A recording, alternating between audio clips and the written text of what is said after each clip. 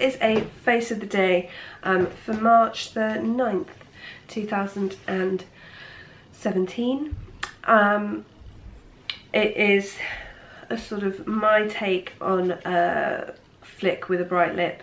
You can use any colour lip you want, and it's super quick, so it means that I can do it whilst my kids are getting ready for school, and you'll see why it's super quick later on, and it's because I use more products than you'd think would be super quick. I should also mention that the loft works are underway, so there is going to be a whole load of banging and crashing. I wasn't actually even going to film anything for this week, but then I thought that is not the attitude, so I'm sorry about the banging and crashing. This is actually the quietest it's ever been since they started work. Yeah, next thing you see will be me with no makeup on.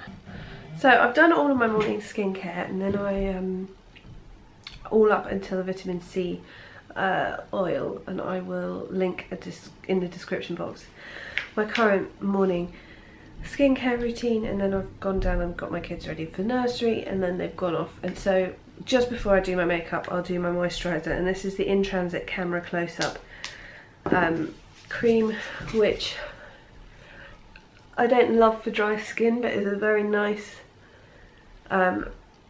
moisturiser to use just before your makeup.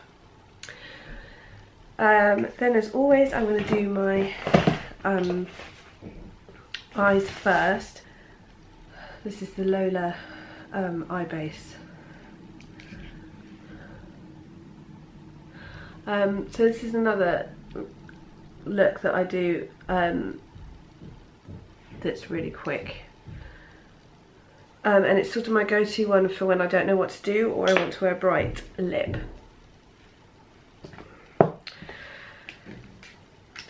So I've got my Louise Young Essential Eye Palette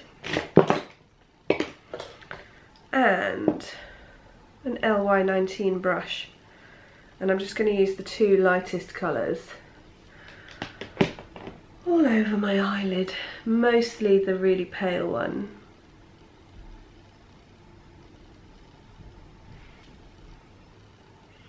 It's a really sunny day in London, and so I'm near a window and it keeps getting sunny and shady, so I'm really sorry if the light keeps changing.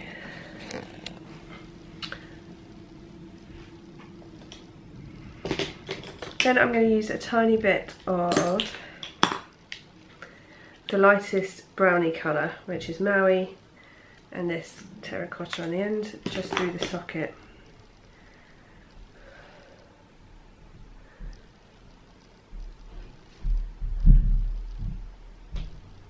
And because I just fancy a bit of shimmer on the lids, what I have been using is this, which is the iridescent light highlighter from this palette. Don't use very much of it, but I just push that a tiny bit over the lid, a really tiny bit.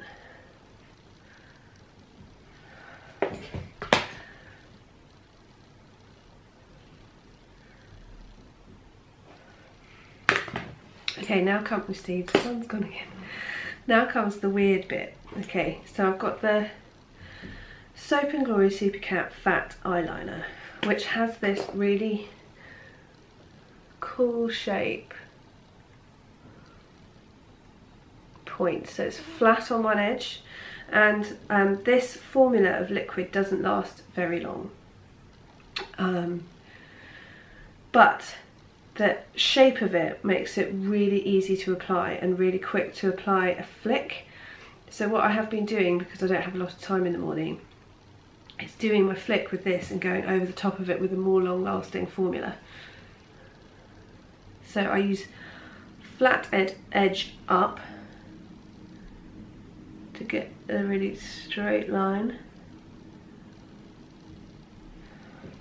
and then I'm going to do my flick again. I think I start with the, maybe I'll do the flat edge down, let's see.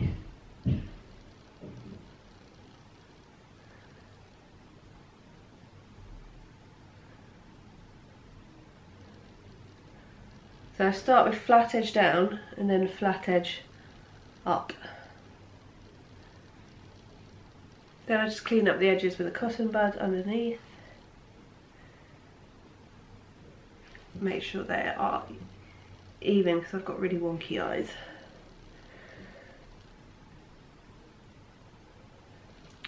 Then I'm going to go over with my Lancome art liner, any liner that you know that has good longevity.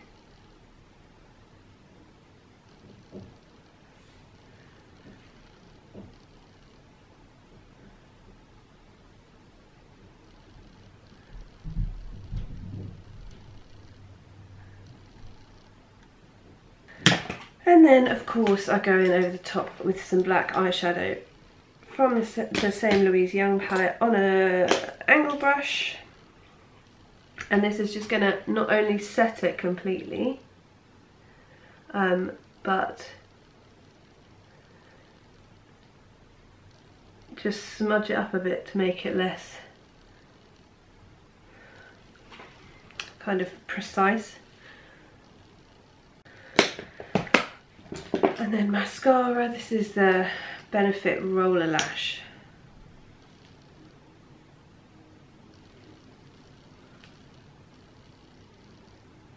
Right, so then we're going to go onto the base, and I'm using my Hello Flawless from Benefit foundation, which I love, especially on days when I need to be quick because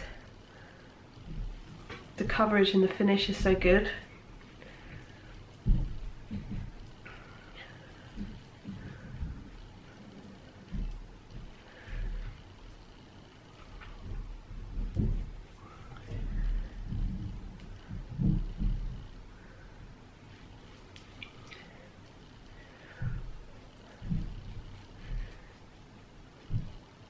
Concealer under my eyes. I'm actually just going to run what's left of the black under my lower lashes before I do my concealer. Not that there should be any fall down because there's no new product on there, but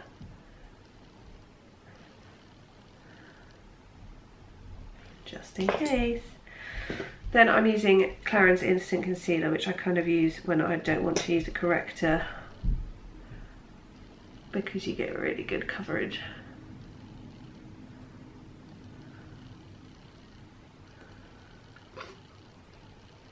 Which I need at the moment. Thanks, baby. Then I'm going to use this, which is the Clinique Lower Lash Bottom Lash Mascara, which I'm sure is great for loads of people, but the brush is just too small for me. It's too precise, which is not my favourite. Then I'm going to use my favourite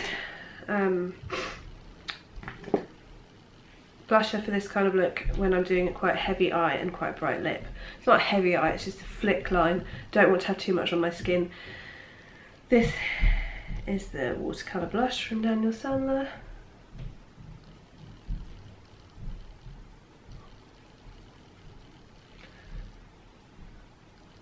Then I'm going to set under the eyes with my Laura Mercier Secret Brightening Powder.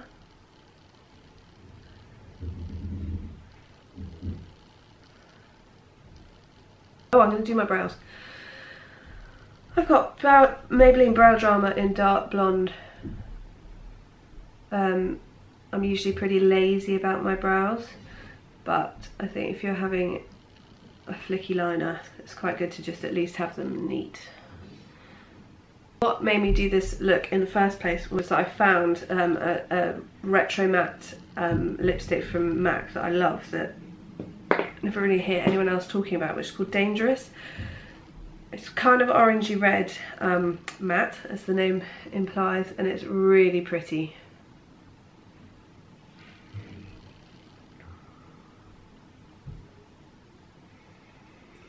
I'm using, this is Exaggerate from Rimmel in Passionate, which they don't do anymore.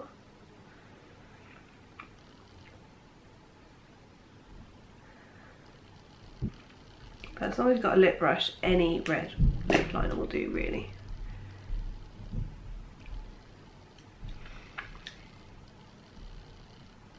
Now, as with all the retro matte lipsticks, you kind of need to be careful when applying this, because it does get a bit patchy if you let it.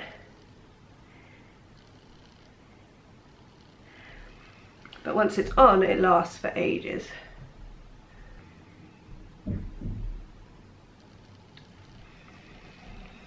So the reason I haven't powdered is so I can see if I've got too much blusher on for this look, which I haven't, but I'm just going to go back in with my what's left on my foundation brush and just make sure that everything is really nicely blended, because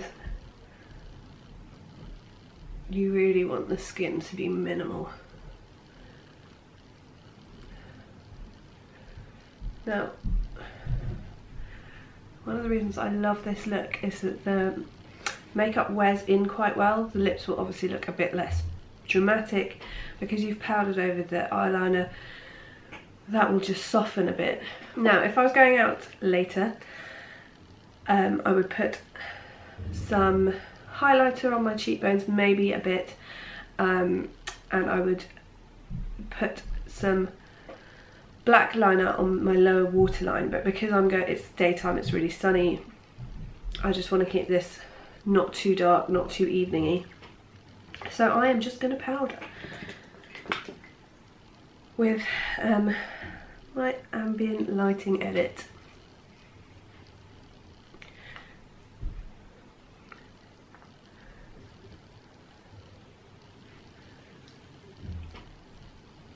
No, this is just a finishing powder, but I use it everywhere. And again, because it's quite a nice illuminating foundation, nice illuminating blusher, this I find just works really well in just keeping it all together and toning it down a bit for the lip. And that's it. This is probably a really long video. There's been a lot of drilling and stuff going on, but it's really super quick for me to do. It's like maximum look, minimum effort, because as with everything with me, everything's a bit smudgy and raw. Thanks so much for watching, and I will see you next week.